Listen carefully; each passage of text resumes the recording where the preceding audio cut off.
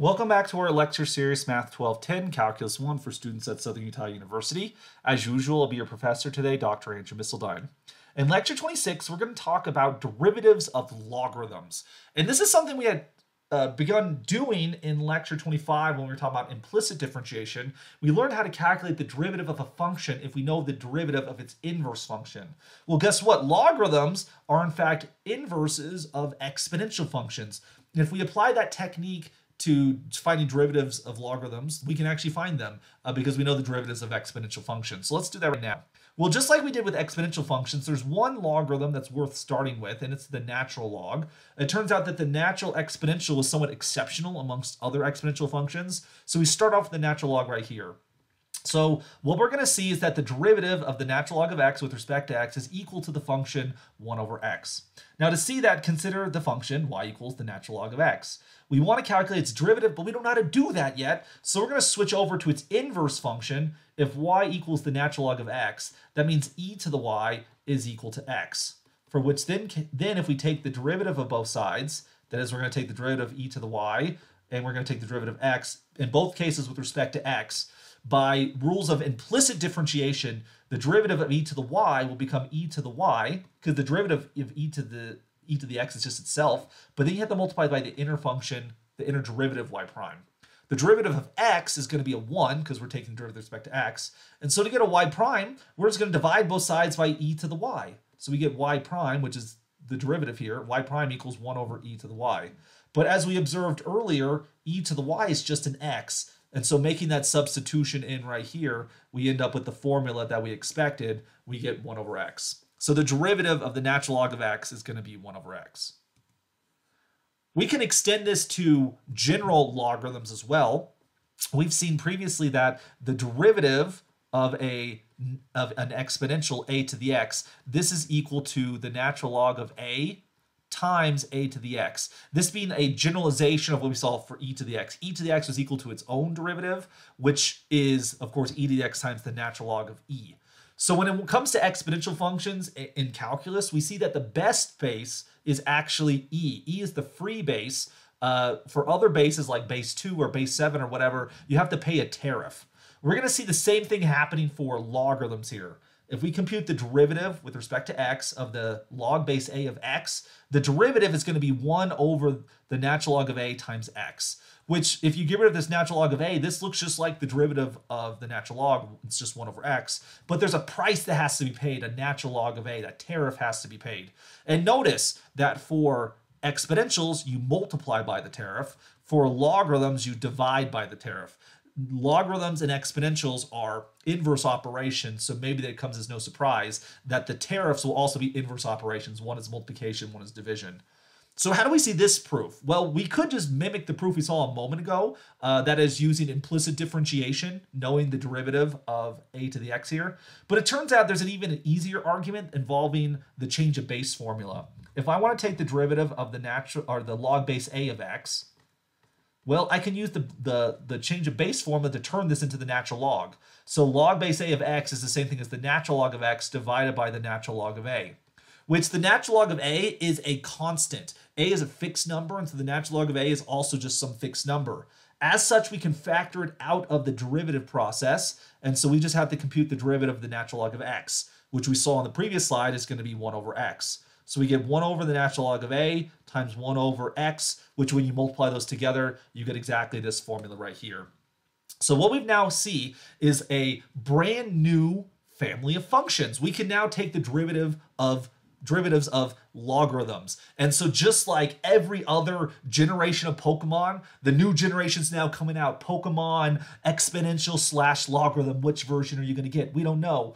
But we have a brand new generation. All of the rules of the game are just like they were before. We still have the product rule, we still have the quotient rule, we still have the chain rule. We have all of the previous generations of families of functions we have. We have power functions, we have exponential functions, we have trigonometric functions, just to name a few. We're now introducing some new species into our game, or if maybe you're into the Pokemon card game, I don't know. We have a new expansion that we can add to the deck we've already built, add a few new cards. That's what we're going to be doing here.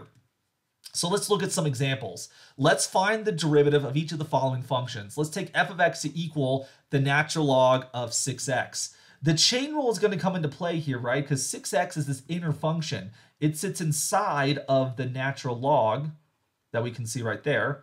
And so using the chain rule combined with the rules we had for logarithms we saw in the previous slides, we see that the derivative of f right here, well, you take the derivative of the outer function first, which the derivative of the natural log says you get 1 over the inner function, which is going to be 6x. You then have to multiply that by the inner derivative, the derivative of 6x, which that is going to be just a 6. So we get 6 over 6x. Simplifying, you'll notice the 6's cancel out, and we end up with just a 1 over x right here. So the derivative of the natural log of 6x is just 1 over x, just like the derivative of the natural log. It's interesting, right? You might have not expected that because, after all, putting the 6 inside is going to cause a horizontal compression of the graph by a factor of 6, but it turns out that doesn't affect the slopes of tangent lines. Shocking. Interesting. Why is that? Well, if you use logarithmic properties, one way of seeing this from a different perspective is you actually can expand this to be the natural log of 6 plus the natural log of x. So for logarithms, a horizontal stretch or compression is equivalent to a vertical shift up or down. In which case, when you take the derivative, the natural log of 6, as a constant, the derivative will be 0. So you take the derivative of natural log of x, you get 1 over x. So that's kind of a curious thing you can see there. How about this time if f of x equals the natural log of x squared plus 1? Well, in this case, we still have an inner function. It's a little bit more complicated this time. We get x squared plus 1. The outer function is still the natural log of x. And so by the chain rule, we're going to see that the derivative of f right here is going to look like 1 over x squared plus 1. That's the outer derivative. And then you times that by the inner derivative, that is the derivative of x squared plus 1, for which the derivative of x squared plus 1 is going to be a 2x. So we see the derivative turned out to be 2x over x squared plus 1. And so what I want to illustrate, what I want to say based upon what's illustrated in these examples here is a general pattern. If you have to take the derivative of a function, that function looks like, your function looks like y equals the natural log of some u, where u is itself a function of x, but at the moment unspecified, then the derivative, that is the derivative of y, is going to look like 1 over u, the outer derivative, times the inner derivative, u prime, which when you put that together, it looks like u prime over u. So you see this commonly when you work with derivatives involving natural logs. The derivative of the natural log of u is u prime over u. So you have the original function on the bottom, and you have its derivative in the numerator. Let's apply that in this next example here. Let's take c to be the function y equals negative the natural log of cosine of x. So if we calculate the derivative this time, y prime, we have to compute the derivative of negative the natural log of cosine of x. Well, by derivative properties, we can take out the negative sign, so it becomes negative times the natural log of cosine of x right here, for which, applying this principle right there, the derivative would then put the derivative of the natural log of cosine will put a cosine unchanged in the denominator, and then it puts the derivative of cosine in the numerator, which is a negative sine of x.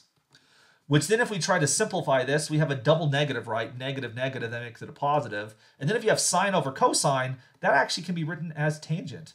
So we actually found a function whose derivative is tangent, which is kind of a fun little observation there. And then another example here, let's take g of x to equal the square root of the natural log of x. You'll notice things are a little bit different this time. The inner function is actually the natural log this time, and the outer function is the square root. Or perhaps it would be a little bit better to think of it as the natural log of x raised to the 1/2 power. So when we compute the derivative by the chain rule, we bring down the power, we get 1/2 times the natural log of x to the negative 1/2 power this time. And then we times this by the derivative of the natural log, which is 1 over x. For which you can put that all together as one fraction where you have a 1 in the numerator. You're going to have a 2x times the square root of the natural log of x right there. For which we see that the 2 came from this 1/2, the x came from this 1 over x, and then the natural log to a negative power puts in the denominator. So we see all the pieces right there. What about we use other bases? What if we don't do the natural log? Like if we take the derivative of y equals log of x. Well, you'll notice that the fact that there's no base missing here, this is actually understood to be the common log, that is base 10. So by the formula we saw on a previous slide, y prime is going to equal 1 over the natural log of 10 times x.